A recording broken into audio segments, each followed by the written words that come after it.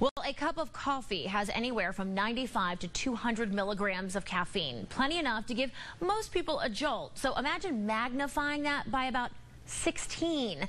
We told you about Logan Steiner yesterday here on 6 News at 5:30. The Ohio student died back in May of what authorities are now calling a caffeine overdose.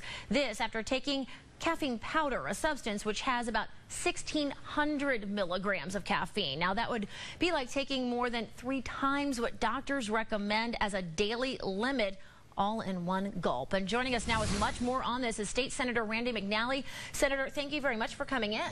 Thank you for having me. We need to point out to everyone, you are also a hospital pharmacist, so you're kind of an expert in this. I think your expertise would be very beneficial to explaining this. We need to talk about what does caffeine do to the body? What are the hazards? It's a central nervous system stimulant, and I think the big hazard is cardiac arrhythmias. That's irregular heartbeats.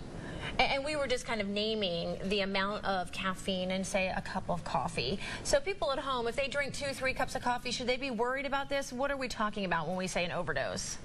Well, the LD50, lethal dose 50, is around 10 grams, which is a pretty substantial amount.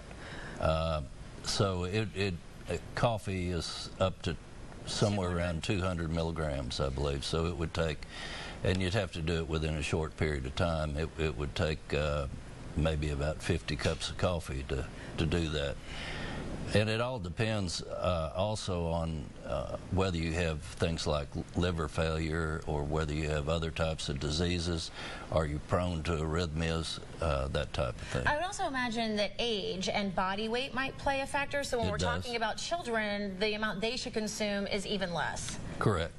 And in this case, we were talking about caffeine powder. Now, a lot of people here in the newsroom yesterday learning about this story, we didn't even know caffeine powder existed. A lot of people, saying, why isn't this illegal? I think they sell it as a food supplement, and I believe that's how they get around a lot of the regulations. And I know the FDA is considering putting some regulations on the amount that can be sold at one time. Yeah, and this was purchased online, but something that parents probably need to keep an eye on as their kids are online. And speaking of, nowadays with places like Starbucks and other coffee shops popping up, kids like to drink these caffeinated drinks or Red Bull, these energy drinks. What is your advice to parents who might be concerned about their kids kind of getting hooked on caffeine or consuming too much? Well, it is a drug, so you do need to be careful with it because there are associated dangers. So I think that parents should talk to their children about caffeine, about alcohol and other things, and have good conversations with them.